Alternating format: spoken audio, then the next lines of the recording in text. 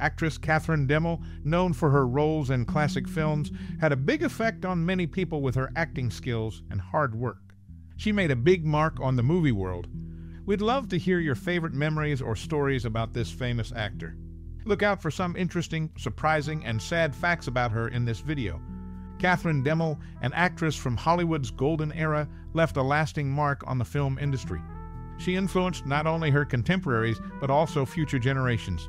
DeMille's contribution to Hollywood was significant, shaping the industry in various ways. Through her performances, she showed versatility and talent, holding the audience's attention and inspiring fellow actors. Her work helped redefine storytelling in movies, pushing boundaries and exploring new themes. Additionally, DeMille's involvement behind the scenes, including production and direction, further solidified her influence. She paved the way for women in Hollywood, breaking stereotypes and proving that talent knows no gender. Beyond her era, her example continues to inspire aspiring filmmakers and performers, reminding them of the significant impact one individual can have on an entire industry. Katherine DeMille tended to be cast in sullen or angry roles throughout her career. In 1953, she accepted the Oscar for Best Actor in a supporting role on behalf of her husband Anthony Quinn, who was not present at the awards ceremony. It was the same ceremony where her father won the Academy Award for Best Picture for The Greatest Show on Earth. She played Hispanic women in several movies, including Viva Villa, The Trumpet Blows, The Californian, Love Under Fire, Blockade, and in Old Caliente. Katherine DeMille's roles often showcased her versatility as an actress with a notable range of characters despite frequently being typecast. Katherine DeMille, famous for her role as Zeppelin Reveler in Madam Satan, showed her dedication to her father's direction by bravely jumping into a circus net when others were afraid. She was the sister of Cecilia DeMille, John DeMille, and Richard DeMille. Throughout her career, she played roles of Native American women in movies like Ramona, Black Gold, and Unconquered, bringing depth to these characters and showing her skill as an actress.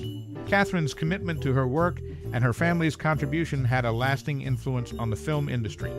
Katherine DeMille, an actress of the 1950s, received recognition for her work in film. She won awards like the Best Actress Award at the Zayas Film Festival in 1953 and the Outstanding Performance Award at the ABC Awards in 1957. Throughout her career, she was honored for her contributions. In 1965, she received the Golden Star Award for her significant role in movies. Later, in 1982, she was given the Lifetime Achievement Award at the National Film Honors.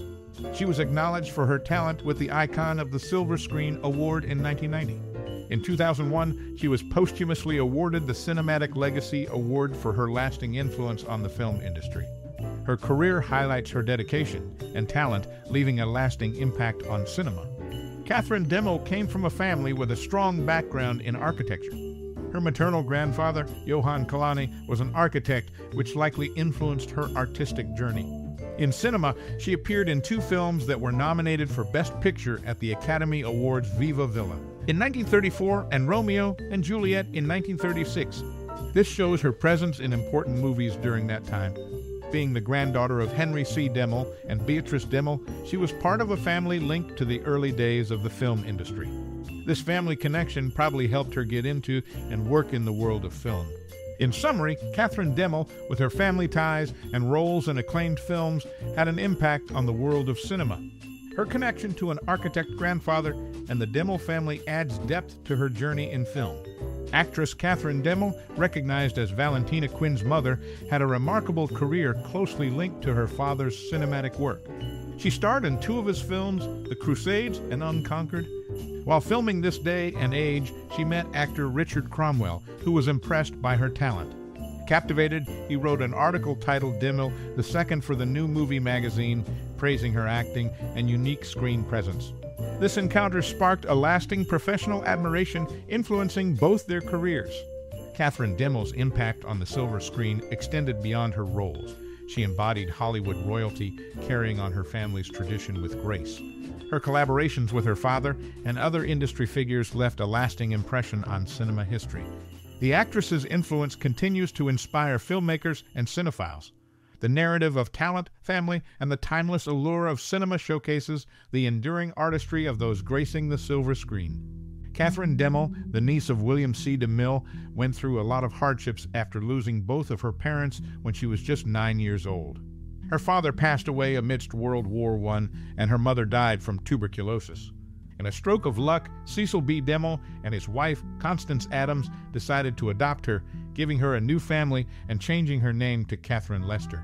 As she grew up, she found herself at the glamorous New York premiere of Lawrence of Arabia, an important event in movie history and a significant moment for her personally. She was there with her husband, Anthony Quinn, who played a role in this famous film, shining a spotlight on her, a symbol of overcoming obstacles and finding success. This event highlighted her strong connection to the movie industry, which had been a major part of her life and provided her with support and opportunities. Her story is marked by both sadness and achievements, each moment adding to her life story and ensuring her place in the movie industry. Thus, the life of Katherine DeMille is a story of resilience, love, and movie magic, continuing to capture the attention of people, showing how a person can keep going and succeed despite tough times. She had a variety of interests, with sailing, riding, and swimming ranking among her favorite sports. However, tragedy struck when one of her sons drowned at the age of 3 in W.C. Field's pool. Despite this heartbreaking loss, she found solace and strength in her pursuits. In 1935, she was featured in advertisements for Talon fasteners, showcasing her versatility and resilience. These experiences added layers to her life, revealing different facets of her personality and the challenges she faced. Despite the sorrow, she continued to pursue her passions and remain active in her career, proving her indomitable spirit and determination to thrive in the face of adversity. Such resilience is a testament to her character and the depth of her inner strength. Her story serves as an inspiration to many, reminding us of the human capacity to endure and overcome even the most challenging circumstances. Katherine DeMille, daughter of director Cecil B. DeMille, appeared in Madame Satan as a Zeppelin reveler. Though she was initially considered for the main role in The Lives of a Bengal Lancer, it went to Kathleen Burke instead. In the film, she played one of Henry VI's wives at an airship's costume party. Aside from acting, she enjoyed sculpting, architecture, and music. Her hobbies showcased her diverse talents and interests spanning various art forms. Her involvement in the film industry and diverse pursuits left a strong impression on those who knew her work. Katherine DeMille, whose mother was of Italian descent, had an impact on the entertainment industry in the 1930s. Born into an artistic family, she was related to Agnes DeMille. In 1935, she was one of the Paramount Protégés, a group of up-and-coming talents recognized by Paramount Pictures. Alongside 5 other talents, she was acknowledged for her potential in the film industry.